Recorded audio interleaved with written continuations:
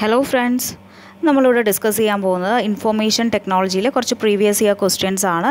അപ്പോൾ ക്വസ്റ്റ്യൻസ് മാത്രം അല്ല ക്വസ്റ്റ്യൻസും ആൻസറും ആയിട്ടല്ല, അതിൻ്റെ കുറച്ച് എക്സ്പ്ലനേഷനും കൂടി ഉണ്ടാവും. സോ നമുക്ക് ക്ലാസ് സ്റ്റാർട്ട് ചെയ്യാം. സോ നമുക്ക് ഫസ്റ്റ് ക്വസ്റ്റ്യൻ എന്താണെന്ന് നോക്കാം.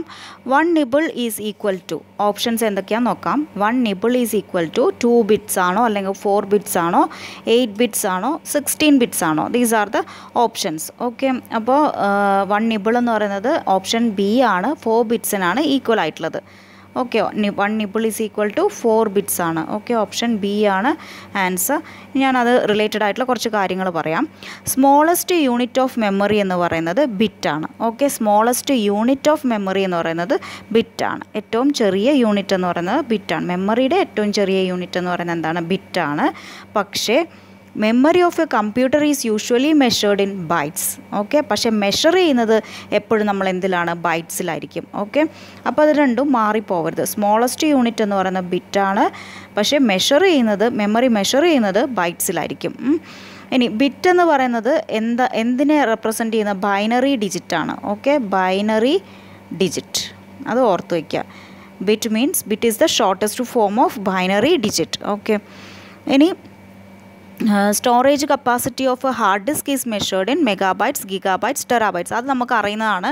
എന്താണ്? 1 kilobyte is equal to 1024 bytes.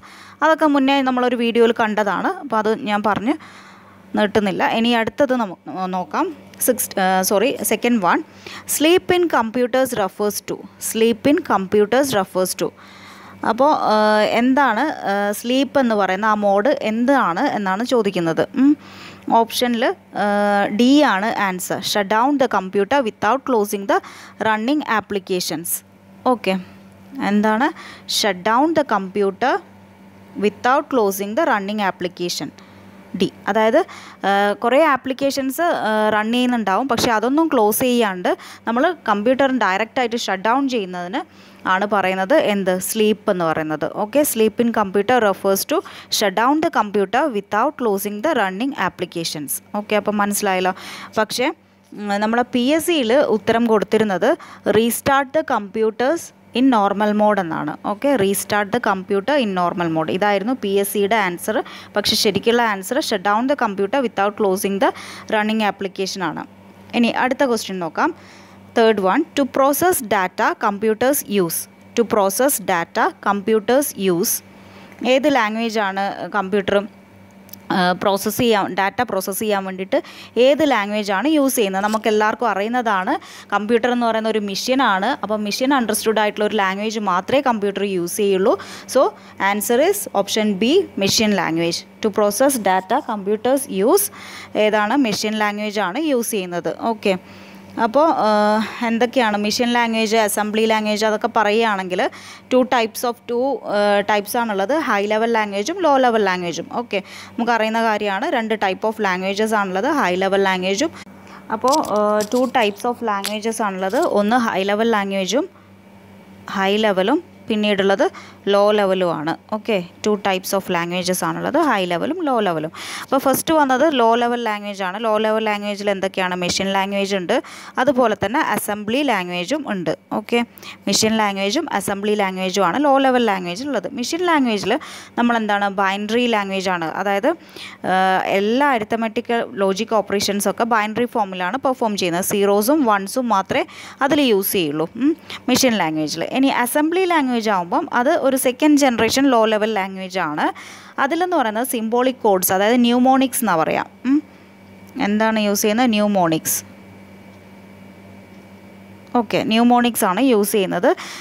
അത് യൂസ് ചെയ്തിട്ടാണ്, അതായത് സിംബോളിക് കോഡ്സ് ആണ്, അത് യൂസ് ചെയ്തിട്ടാണ് നമ്മൾ ലാംഗ്വേജ് റെപ്രസെൻറ്റ് ചെയ്യുന്നത്. ഇനി ഹൈ ലെവൽ ലാംഗ്വേജിൽ ഇംഗ്ലീഷ് ലൈക്ക് വേർഡ്സ് ആണ് യൂസ് ചെയ്യുന്നത്. ഓക്കെ, അപ്പോൾ എന്തൊക്കെയാണ്? ലോ ലെവൽ 2 ടൈപ്പാണുള്ളത്, ലോ ലെവലും ഹൈ ലെവലും. ലോ ലെവലിലാണെങ്കിൽ മെഷീൻ ലാംഗ്വേജും അസംബ്ലി ലാംഗ്വേജുമാണ് 2 എക്സാമ്പിൾസ് ഉള്ളത്. അപ്പോൾ മെഷീൻ ലാംഗ്വേജ് എന്ന് പറയുന്നത് 0സും 1സും use ചെയ്തിട്ടാണെങ്കിൽ assembly language symbolic codes ആണ് യൂസ് ചെയ്യുന്നത്. High level language English like words ആണ് യൂസ് ചെയ്യുന്നത്. അപ്പോൾ ഇങ്ങനെ ഒരു ക്വസ്റ്റ്യൻ, അതായത് കമ്പനി ബോർഡ് അസിസ്റ്റൻ്റ് എക്സാമിന് നമുക്കൊരു ക്വസ്റ്റ്യൻ വന്നിട്ടുണ്ടായിരുന്നു.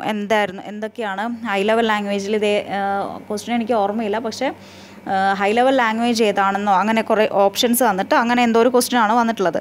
അപ്പോൾ ഞാൻ കുറച്ച് ഹൈ ലെവൽ ലാംഗ്വേജിന് എക്സാമ്പിൾസ് പറയാം. ജസ്റ്റ് ഒന്ന് നോട്ട് ചെയ്ത് വയ്ക്കുക. Basic, Fortran, ആൽഗോൾ, COBOL, Lisp, prologue, C++, Java, visual basic, Python. ഇതൊക്കെയാണ് നമ്മുടെ ഹൈ ലെവൽ ലാംഗ്വേജസ്. ഓക്കെ, അതൊന്ന് നോട്ട് ചെയ്ത് വെച്ചോളാം. ഇനി അടുത്ത ക്വസ്റ്റ്യനിലേക്ക് പോവാം. അടുത്ത ക്വസ്റ്റ്യൻ എന്ന് പറയുന്നത് which one of the following is not an operating system? ഏതാണ് ഒരു ഓപ്പറേറ്റിംഗ് സിസ്റ്റം അല്ലാത്തത്? അത് നമുക്ക് കണ്ടാൽ തന്നെ മനസ്സിലാവും. എന്താണ്? സഫാരിയാണ് ഒരു ഓപ്പറേറ്റിംഗ് സിസ്റ്റം അല്ലാത്തത്. സഫാരി എന്ന് പറയുന്നത് എന്താണ്? ഒരു ബ്രൗസറാണ്. ഓക്കെ, മറ്റേതൊക്കെ അതായത് ആൻഡ്രോയിഡ്, അതുപോലെ തന്നെ മാസിൻടോഷ്, അതുപോലെ തന്നെ ലിനക്സ്, അതൊക്കെ ഓപ്പറേറ്റിംഗ് സിസ്റ്റമാണ്. പക്ഷേ സഫാരി എന്ന് പറയുന്നത് ഒരു വെബ് ബ്രൗസറാണ്. ഓക്കെ, ഓപ്പറേറ്റിംഗ് സിസ്റ്റം എന്ന് പറഞ്ഞാൽ എന്താണെന്നറിയാലോ? എന്താണ്? Interface between computer hardware and the user. Okay, so fifth one, who are the founders of WhatsApp? വാട്സപ്പിൻ്റെ founders ആരൊക്കെയാണെന്നാണ് question. Option C ആണ് answer, Brian Acton and Jan Koum. Okay, so founders ആരൊക്കെയാണെന്ന് കിട്ടി. ഇനി next question എന്താ നോക്കാം. Sixth one, software that aims to gather information about A person or organisation without there knowledge that may send such information to another entity without the consumer's consent or that asserts control over a device without the consumer's knowledge. അപ്പോൾ എന്താ ചോദിക്കുന്നതെന്ന് വെച്ചാൽ അതായത് software that aims to gather, ആ സോഫ്റ്റ്വെയറിൻ്റെ aim എന്താണ്? Informations about A person or A organisation without there knowledge, അങ്ങനെ collect ചെയ്തിട്ട് അവരുടെ permission ഇല്ലാതെ വേറെ ആൾക്കോ അല്ലെങ്കിൽ അങ്ങനെയുള്ള ഒരാൾക്ക് അയച്ചു കൊടുക്കുന്നത് എന്താണെന്നാണ് ചോദ്യം. ഓക്കെ, അപ്പോൾ അതെന്ന് പറയുന്നത് ചെയ്യുന്നത് സ്പൈവെയർ ആണ്. ഓപ്ഷൻ എ ആണ് ആൻസർ, സ്പൈവെയർ. അപ്പോൾ അതിൽ കുറച്ച് കാര്യങ്ങൾ ഞാൻ പറയാം. എന്താണ് സ്പൈവെയർ എന്ന് പറഞ്ഞാൽ? Spyware is actually A malware which downloads it self on to the computer system through an email or A download programme. അത് സ്വന്തം എന്താണ് കമ്പ്യൂട്ടറിലേക്ക് ഡൗൺലോഡായി വന്നോളും. അപ്പോൾ അതെന്ന് പറയുന്നത് സ്പൈവെയർ എന്ന് പറയുന്നത് sense the collected secret information to the individuals who created the spyware. Okay, അത് ആരാണോ ക്രിയേറ്റ് ചെയ്തിട്ടുള്ളത്, സ്പൈവെയർ ക്രിയേറ്റ് ചെയ്തിട്ടുള്ള ആൾക്ക് തന്നെ അത് വേണ്ട ഇൻഫർമേഷൻസൊക്കെ അയച്ചു കൊടുക്കും. അതാണ് സ്പൈവെയർ എന്ന് പറയുന്നത് ചെയ്യുന്നത്. ആ സ്പൈ എന്നുള്ള പേരിൽ തന്നെ നമുക്കത് ഊഹിച്ചെടുക്കാവുന്നതേ ഉള്ളൂ. ഇനി എന്താണ് മാൽവെയർ എന്താണെന്ന് നോക്കാം. ഓക്കെ, അപ്പോൾ ഇത് റിലേറ്റഡ് ആയിട്ടുള്ള ടേംസ് എന്തൊക്കെയാണെന്ന് കുറച്ച് നോക്കാം. മാൽവെയർ എന്ന് പറഞ്ഞാൽ the general term use to refer malicious softwares. Okay, malicious സോഫ്റ്റ്വെയർസിനെയാണ് malware എന്ന് പറയുന്നത്. ഓക്കെ, ഇനി എക്സാമ്പിൾസ്, കുറച്ച് മാൽവെയർസിന് എക്സാമ്പിൾസ് നോക്കാം. Computer virus, worms, Trojan horses, spyware. ഇതൊക്കെയാണ് എന്ത് മാൽവെയർസിന് എക്സാമ്പിൾ. എന്തൊക്കെയാണ്? വൈറസ്, വേംസ്, പിന്നെ ട്രോജൻ ഹോഴ്സസ്, പിന്നെ spyware. So these are the examples of malware. ഇനി the most dangerous computer malware എന്ന് പറയുന്നത് ഫ്ലെയിം ആണ്. ഓക്കെ, അത് ഒരു പ്രോപ്പർട്ടി ഓഫ് എന്താണ് വൈറസിൻ്റെ പ്രോപ്പർട്ടി ഉള്ള ഇതാണ്. ഫ്ലെയിം ആണ് കമ്പ്യൂട്ടർ മാൽവെയറിൽ ഏറ്റവും ഡേഞ്ചറസ് ആയിട്ടുള്ളത്. Okay, malware which appears to be useful applications like screen saver, അതായത് സ്ക്രീൻ സേവേഴ്സിലൊക്കെ യൂസ്ഫുൾ ആയിട്ടുള്ളത് ട്രോജൻ ഹോഴ്സ് ആണ്. അത് ഓർത്തിരിക്കുക, ട്രോജൻ ഹോഴ്സ് ആണ് സ്ക്രീൻ സേവേഴ്സിലൊക്കെ ഉള്ളത്. ഇനി computer chips that have programmes recorded on them are known as, അതായത് കമ്പ്യൂട്ടർ ചിപ്സിൽ പ്രോഗ്രാംസ് റെക്കോർഡ് ചെയ്തിട്ടുള്ളതിന് പറയുന്നതാണ് ഫേംവെയർ. ഫേംവെയറിനെ കുറിച്ചൊക്കെ നമ്മൾ നേരത്തെ കണ്ടതാണ്, ഒരു വീഡിയോയിൽ ഇട്ടിട്ടുണ്ടായിരുന്നു. അപ്പോൾ അത് നോക്കാം. ഇനി നമുക്ക് നെക്സ്റ്റ് ക്വസ്റ്റ്യൻ എന്താ നോക്കാം. Section which provides punishment four sending offensive messages through communication services. Section which provides punishment four sending, അതായത് ഒഫൻസീവ് മെസ്സേജസ് അയക്കുന്നതിന് പണിഷ്മെൻറ്റ് കൊടുക്കുന്ന ഏത് സെക്ഷനാണ്, പണിഷ്മെൻറ്റ് കൊടുക്കുന്നത് ഏത് സെക്ഷനാണെന്നാണ് ക്വസ്റ്റ്യൻ ചോദിക്കുന്നത്. അപ്പോൾ ആൻസർ എന്ന് പറയുന്നത് 66A ആണ്. ഓക്കെ, സെക്ഷൻ 66A, ഓപ്ഷൻ എയിൽ 66A ആണ് ആൻസർ. ഓക്കെ, അപ്പം ഇത് നമ്മൾ മുന്നേ ഡിസ്കസ് ചെയ്തതാണ്. പണിഷ്മെൻറ്റ് അതായത് സൈബർ ലോയിൽ ഒക്കെ പറഞ്ഞിട്ടുള്ളതാണ്. അപ്പോൾ ഇവിടെ ഞാൻ ജസ്റ്റ് ഒന്ന് പറയാം. 66 എന്ന് പറയുന്നത് ഹാക്കിംഗ് ആണ്. 66 എന്ന് പറയുന്നത് ഹാക്കിംഗ് ആണ്. 66A എന്ന് പറയുന്നത് എന്താണ്? ഒഫൻസീവ് മെസ്സേജസ് ആണ്, ഇപ്പോൾ കണ്ടു. ദെൻ 66B എന്ന് പറയുന്നത് എന്താണ് പണിഷ്മെൻറ്റ് ഫോർ, അതായത് receiving stolen computer or communication device, അങ്ങനെ റിസീവ് ചെയ്യുന്നതും കുറ്റകരമാണ്. അത് 66B വരുന്നത്. ഇനി 66C എന്ന് പറയുന്ന ഐഡൻറ്റിറ്റി തെഫ്റ്റാണ്. പിന്നെയുള്ളത് ഇമ്പോർട്ടൻ്റ് ആയിട്ടുള്ള ഒരു ക്വസ്റ്റൻ എന്ന് പറഞ്ഞാൽ 66F ആണ്. 66F ആണ്. അതെന്ന് പറയുന്നത് ടെററിസമാണ്, ആക്ട് ഓഫ് സൈബർ ടെററിസം. അപ്പോൾ ഇത്രയും കാര്യങ്ങൾ ഇതിൽ പഠിച്ചു വയ്ക്കുക. ഓക്കെ, 66ൻ്റെ കേസിൽ ഇത്രയെങ്കിലും കവർ ചെയ്യുക. അപ്പോൾ 8th ക്വസ്റ്റൻ ആണ്. IBM സ്റ്റാൻഡ്സ് ഫോർ, IBM എന്ന് പറയുന്നത് ഇൻ്റർനാഷണൽ ബിസിനസ് മിഷനാണ്. ഇതൊക്കെ അറിയാത്തവരുണ്ടാവില്ല. ഓപ്ഷൻ ഡി ആണ് ആൻസർ, ഇൻ്റർനാഷണൽ ബിസിനസ് മിഷൻ.